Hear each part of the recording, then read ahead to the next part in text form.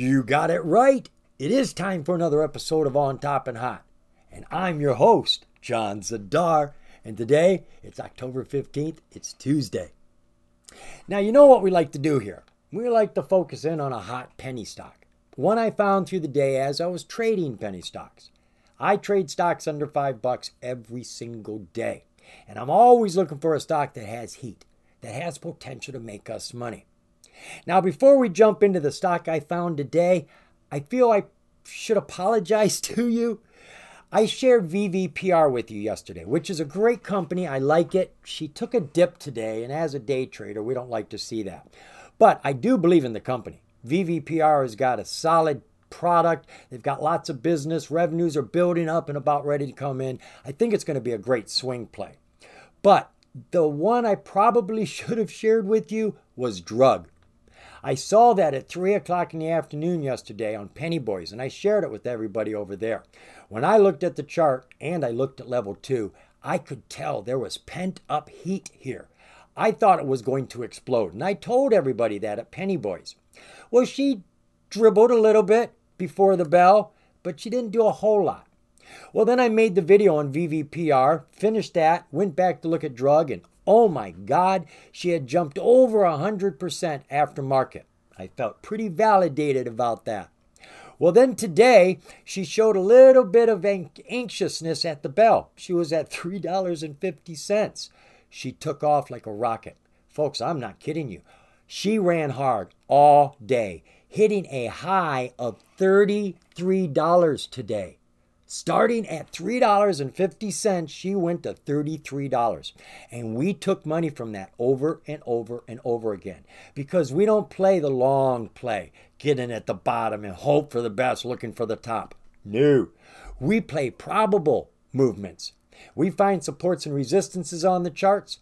Those supports and resistances tell us where to get in on the next play, where we should get out, our target when things are good.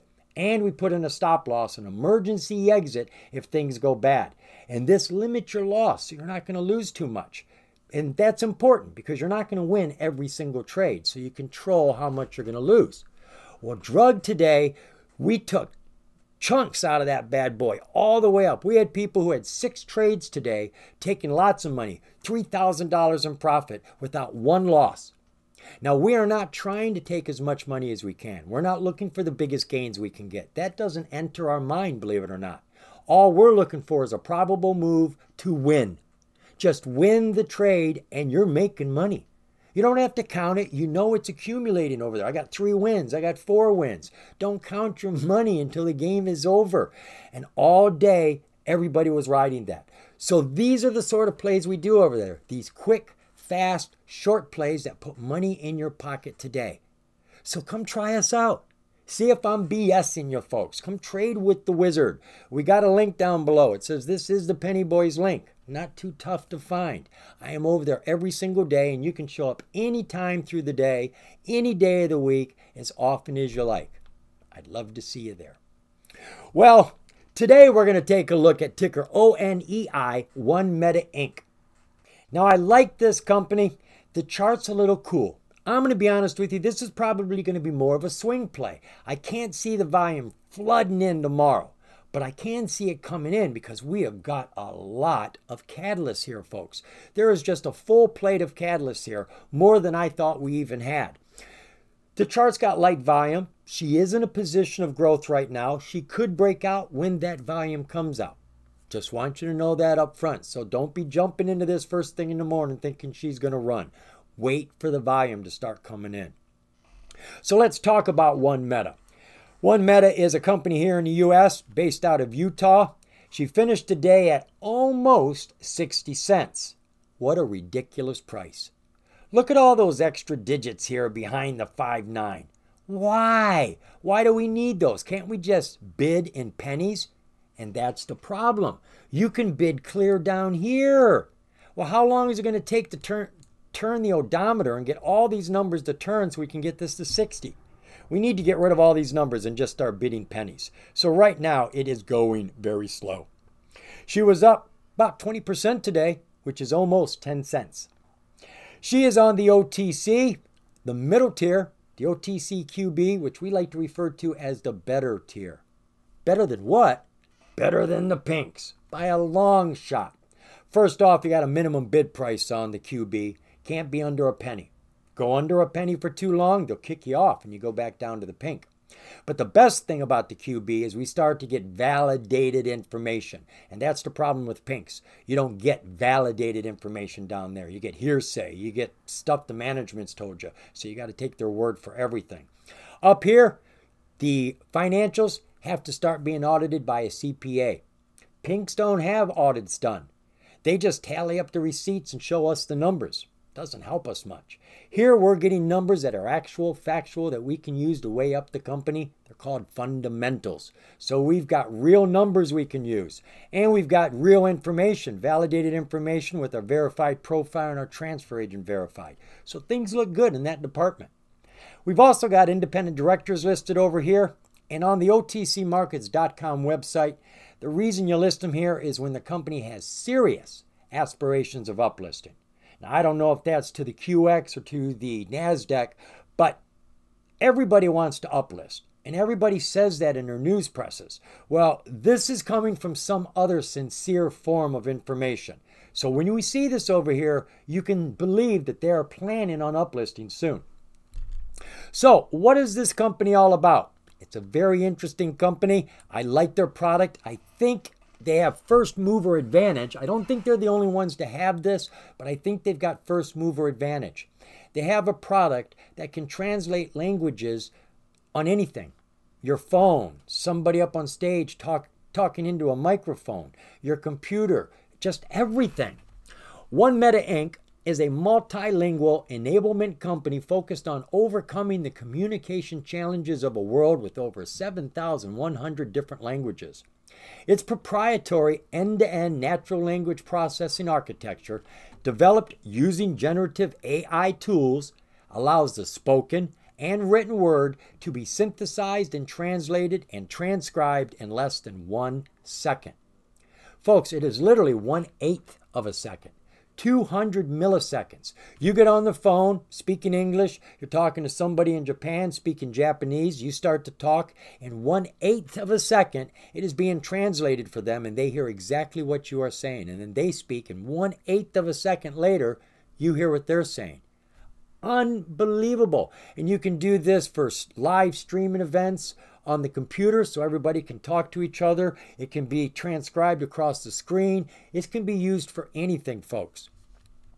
ONEI-OneMeta's products support near real-time web-based and mobile phone-based conversations, discussions, meetings, online chats in over 150 languages.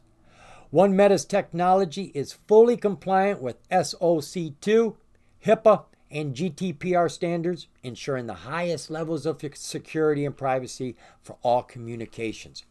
Now let your imagination be your guide here, folks. Anything that is restricted by language can be changed. Whether it be a movie you're watching, somebody talking on stage, even an app.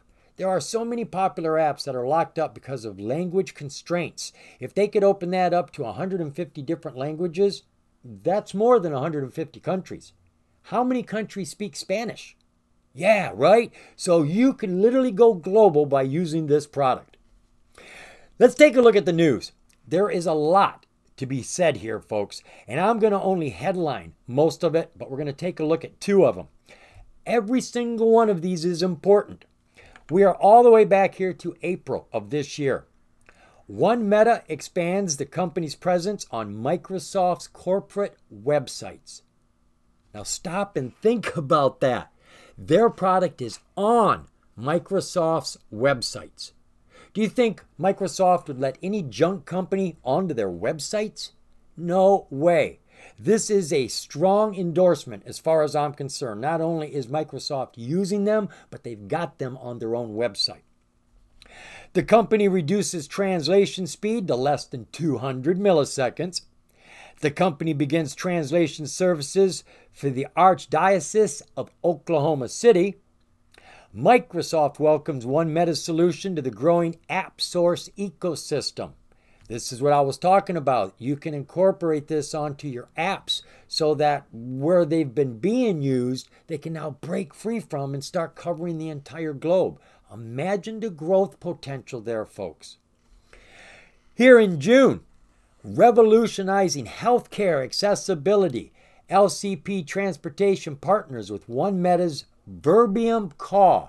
That's their new product, VerbumCall, for multilingual patient support.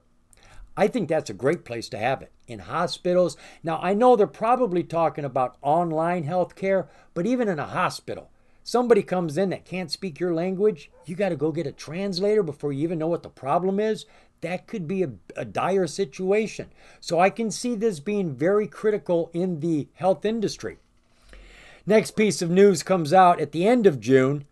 ONEI-OneMeta and Tomball ISD launch pilot to transform multicultural communication in education. Wow, that is awesome, folks. The first thing that popped into my mind there is a professor from Israel who only speaks Hebrew comes over here to America University and starts teaching an English class. It's not a problem. Everybody could have headphones, or it could be up on the screen and dialogue, whatever. This teacher can now be over here teaching Americans, and the language is not a problem anymore. I mean, just let your imagination run wild. ONEI-OneMeta and Five9 sign an independent software vendor program agreement. I do want to dive into this one. This came out July 24th. They tell us that Five9 is one of the leaders in the call center solutions marketplace, as its users uses end-to-end digital engagement, analytics, and workforce optimization to increase agent productivity. Five9 represents over 3,000 enterprise, mid-market, and SMB customers worldwide, with over 350,000 concurrent agent seats, and in 2023 handled over 14 billion recorded call minutes. No small operation. Five9 states, partnering with ONEI-OneMeta opens new avenues for our joint customers to expand internationally by harnessing their cutting-edge AI transcription technology. This collaboration empowers businesses to overcome language barriers, enhancing global communication and driving growth with unmatched precision and clarity. We anticipate the rollout of our service during the third quarter of this year. Well, that's already happened. We're going into our fourth quarter, so this is being rolled out right now. The next piece of news. The company and Carasoft agree to revolutionize multilingual communication within government agencies. This is for every agency in America, local, federal, state, all of them will incorporate this, which obviously is going to be great. You can deal with your patrons in your state. The bigger agencies can deal with foreign countries. Come on, you can see how wherever you use this product, it's going to make life simpler, and it's going to make commercialization of what we have just explode. You've been selling your product only here, and now you can sell it all over there because people understand what you've got. And then the last piece of news here, ONEI-OneMeta and Genesys sign App Foundry ISV partner agreement. They tell us that Genesys is one of the major CCaaS leaders in the customer and employee service experience and contact center solutions industry. Their contact center software is used throughout the world. Genesys represents over 6,000 employees and represents over 8,000 organizations in over 100 countries. Global growth in a very big way. Genesys improves loyalty and business outcomes by creating the best experience for customers and employees by delivering their services through Genesys Cloud, the #1 AI-powered experience orchestration platform. You see, it really doesn't matter what the product is. You want to get it to other markets, you need to speak their language, and that's going to take care of the problem for a lot of people. So we've got a lot going on here, and I'm not even done yet. We got one more deal I want to share with you, but it's in the filings. So we're going to wait till we get to the filings to see that. So let's take a look at the relative volume now. Yeah, I told you volume is down, really down. First off, we are on the OTC market where Today's volume was 4.7 billion. 4.7 billion shares divided up amongst 12,300 companies. Lots of companies didn't get any shares sold today. This used to be 60 to 70 billion before COVID. After COVID, it just started falling, and we have been between 3 and 5 billion for almost 2 years now. We have not got this back up yet. So her volume over the last 30 days has been an average of under 10,000 shares, which is really, really critically low. I agree. And today she did about half of that, less than half of that, 4.4 thousand. So yes, we need volume in a very, very big way. Share structure for the company. Well, that's not looking too bad. It's looking better. Outstanding share count is about 34 million. The insiders own the lion's share, about 20 million. We get the rest, about 15 million. That is an excellent float, folks. Anything under 100 million, I consider a decent float. A low float is considered 10 million or less. I think of a low float as 25 million or less. So whichever way you want to slice it, we've got a really decent float going on here. Market cap for the company, we currently are at 17 million. Financials for the company. All right, you can see we don't have a lot of money going on over here. Thank God for 3 zeros. We had $5,000 4 years ago, not $5. Not much over the last 3 years. At the end of 2023, we had a booming year of $70,000. And the neat thing here is because of their product, it's AI, it's like computer program. It's nothing you have to build or buy materials for or package or ship. There's no overhead expense. You get to keep all of your money. It's a digital product. So they got to keep every single penny of what they made. Thank God. Taking a look at the quarterlies, those aren't looking very good. Year ago, we were at 44,000 and she's just been dropping down to $5,000. So all of that news, it's a big deal. They just launched their Verbium product here recently, not too long ago. And as you can see, there have been lots of takers, lots of contracts, going to be setting up lots of seats in businesses with this. And I'm sure this is going to be a subscription-based business. Now, whether they charge per seat, per phone, per unit, per device, per company, I don't know. But it's going to be repetition over and over again, month after month, that money's going to come in. And I'm sure this business is going to grow and grow and grow. And as they start to grow like Netflix, I'm sure that they're going to raise their prices. And then the revenues are going to even get bigger and bigger because they have so many customers and clients then. Taking a look at the balance sheet for the company. Don't forget those 3 zeros over here as well. Cash equivalents, I like to think of as the bank. We got about $323,000 in the bank. That's pretty much all their assets, $339,000. Liabilities is like 4 to 5 times as much, $1.5 million.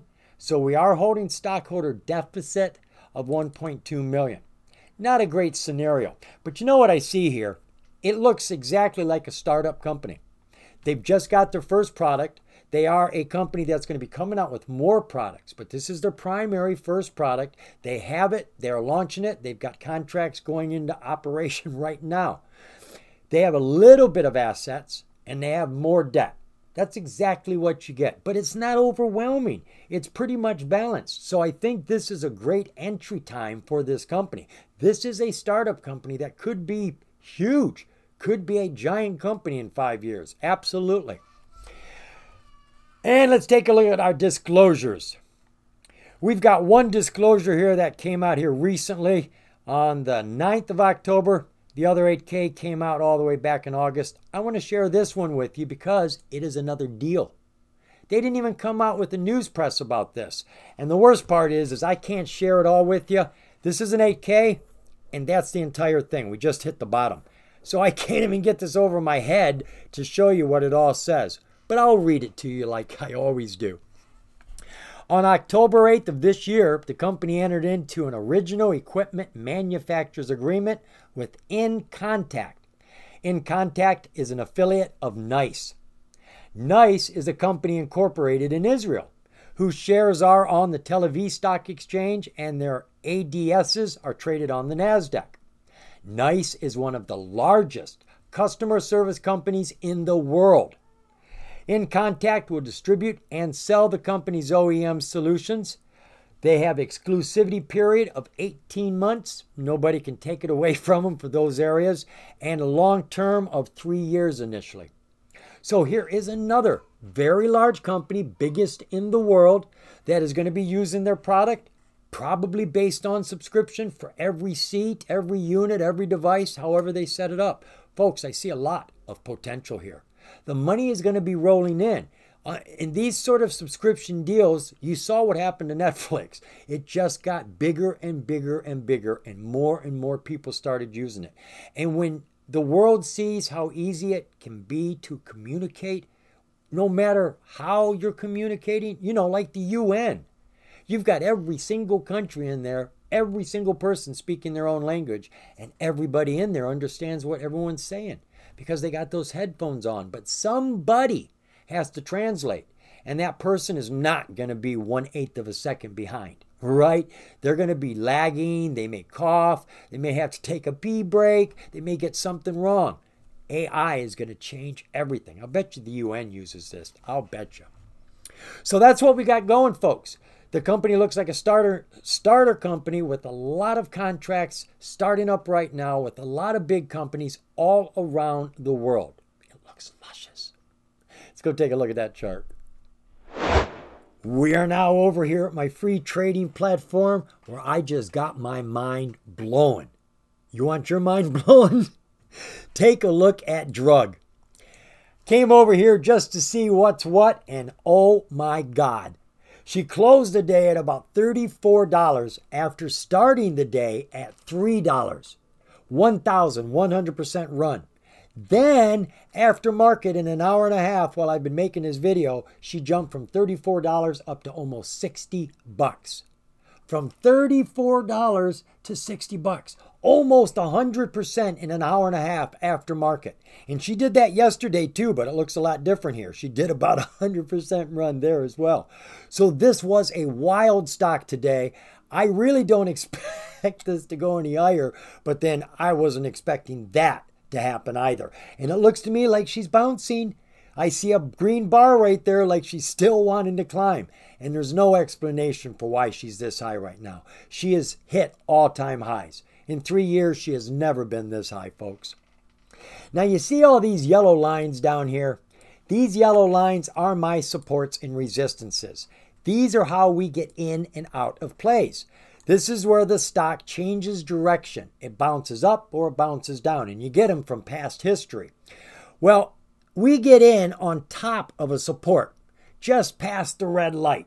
Just over it, and we get out just before the next red light, the next support. And we take that as a gain, a probable move. We lock those gains in. You can't take them away from me. Then we go to the next one. Well, this was a little gainer. A lot of people chose not to play that one, and they waited for it to get to the next one. You can't blame them. This was a nice big spread here. We went from about $10.03 up to $11.30. And for every 1,000 shares you purchase, that is $10 for every penny it moves. So this sort of move right here would have given you, oh goodness gracious, $300. That was a $300 play. Get in over top and sell underneath. And then do the same thing all the way up.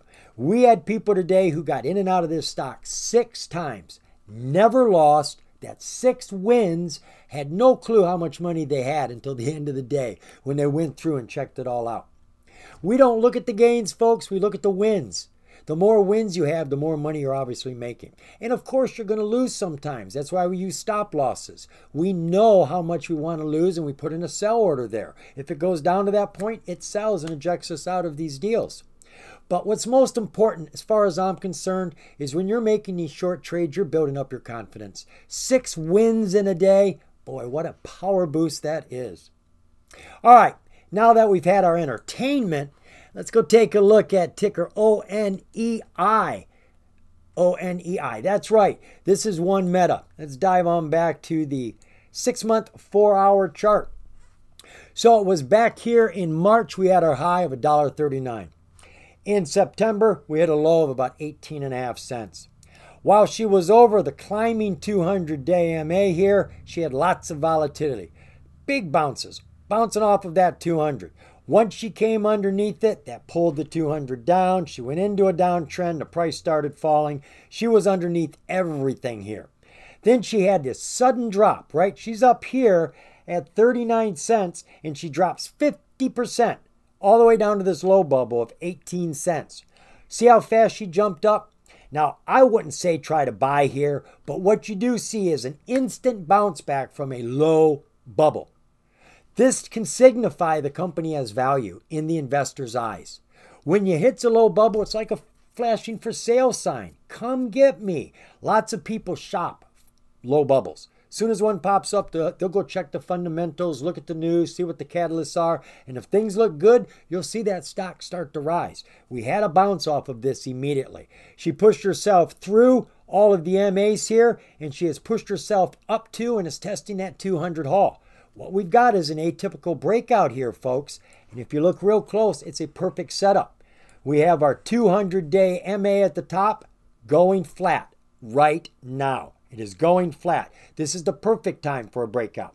We have our 200 haul, which is the price's friend, underneath. It just turned blue right now. Now, normally I would expect a dip down to this blue and hit that and launch up to and through the 200. That's what I'm expecting. Now, we don't see the volume. It just doesn't look like it's going to happen. But it could change just like that. The volume come in and one bounce could throw this puppy over top of that 200, and she would start to launch up through my supports and resistances here. And I believe we can get, well, we're down here right now at 59 cents, and my top support is at $1.20. I think that's a possible place you could go. We could get a 100% run out of this with the volume and a decent float. But I see up here at about $1.06, $1.05. I see that as most probable, folks. She gets over top of this 200. She's going to shoot. Now, chances are she's going to come back down. She'll come back down to the 200 because it takes a lot of energy to get through the 200. Think of it as a 2x4, and your 50 might be a plank, and your 20-day would be a piece of plywood, and your 9-day would be a piece of balsa wood. So to break through a 2x4, you need a lot of strength. So she's going to push through that and overshoot, but then she's going to need a rest, come back down, hit that 200, bounce around on it a little bit, and then hopefully take off. So we've got a perfect setup right now on the long chart. Looking at our oscillators, our PPO, percentage price oscillator, is climbing. Our MACD is climbing, just like the percentage price oscillator. You want the blue line on the top pushing up. And our RSI is taking a bit of a dip right now. But what I like is my setup here. My PPO is climbing. That blue line is going up. My ADX is falling. ADX is trend continuation. Trend continuation, it doesn't matter if it's going up or down or sideways. It's just a straight line. Well, when you see these lines separating, going further and further apart, it is a 100% guarantee that your price is rising. So I expect when we come down to the 1 hour chart, we're going to have green bars there. And our RSI is, as I said, falling because the RSI is your price. Change all these bars into a line and it's going to look like that. Same exact line. So when the price falls, the RSI falls, which is why everyone gets excited when the RSI rises because the price is rising. Take a look at our 20-day 1 hour view. Not a lot of bars there, right? I see more green volume than I do red volume. She's bouncing off of this 200 haul here, right across it, pulling away from it right now. She's pushing up through the 200, down, she's dipped, coming back up. Things look like she is getting ready to jump, folks. Look at how big these bars are. These bars are all about the same size. These are starting to get bigger. They're starting to push up. All of our MAs have all curved up and starting to climb. 200 here is just about ready to go flat. Oscillators, every single one of them is climbing right now on the 1 hour chart. Take a look at our 5-day, 15-minute. Not a lot of bars there. What do we got going? We got a 9-day MA here. Climbing, took a dip, and it's climbing. Our oscillators are kind of flat right now. Real tough to look at this on the 15-minute. I wonder what the 5-minute looks like. Even worse. Even worse. As I said, volume has been really low on this company. Under 10,000 shares as a daily average for the last month. And today she only did 4,000 shares. But looking at the longer chart, folks, we can see she is moving into a position to break out. This one is my favorite. That's an atypical breakout, coming up off of a low bubble, breaking through everything, tapping a flat 200 with a 200 haul going blue. All of our oscillators in perfect condition. I'm liking this. Now, if the volume comes in, you're going to want to make this a short play, folks. Get in and get out. She breaks out. I would look to get out at about 96 cents. That would be my first play. If she keeps on moving, all right, here's the best way to play it. Best advice I can give you. You get in here. Once she goes over this 200, you're going to want to get in at about 74, 75. I'm expecting her to have a strong burst. So ride that burst up to 95 cents. Sell half of what you got. It's not an all or nothing decision. You don't have to get rid of it all and you don't have to hold it all. Sell half. Take some of those gains. Lock them up into your pocket. Let the rest of those shares ride for more gains. When she starts climbing again, sell some more at $1.07. That's underneath the next support. Sell 25% of what you've got left. And then if she's still running, take the next part up to the next support. And that's how you scale out. And since it don't cost you anything to buy or sell shares, it isn't costing you any money. You could also use a trailing stop loss. If your broker uses them, put in a stop loss once she gets over this price and you get in at 75. Put in a stop loss down here at about 66. If she comes below 66, it's going to automatically sell and throw you out of it. She comes under that 200, there's a chance she could start falling hard. But a trailing stop loss will take that stop loss and move with you. As the price rises, the stop loss keeps going up. So it'll climb behind you. And when you finally fall the distance that you put behind, then it'll sell. But as long as the price goes up, you keep taking more gains and don't have to worry about moving your stop loss up. So I am liking ONEI, folks. I think she has as much potential as VVPR. Both are coming into the money. They both have a lot of new contracts. They both need the money, and that's what every company needs is revenues. And that's what we're looking at here, revenues. We're going to have to wait for the next financial to see if they get any better. But as I said, this is set up right now. And people that play charts like me look for setups. Don't even look at the news. Don't even look at the filings. All we're looking for is a setup. And when this starts showing that it's breaking out over the 200, people like me are going to start getting into the stock regardless of what's going on with the company.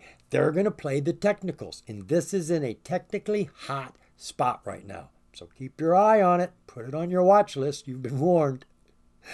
That's everything I got for you today, folks. Hope you got something from me. I always get something from you. Remember, the more you know, the more you're going to grow. See you, folks.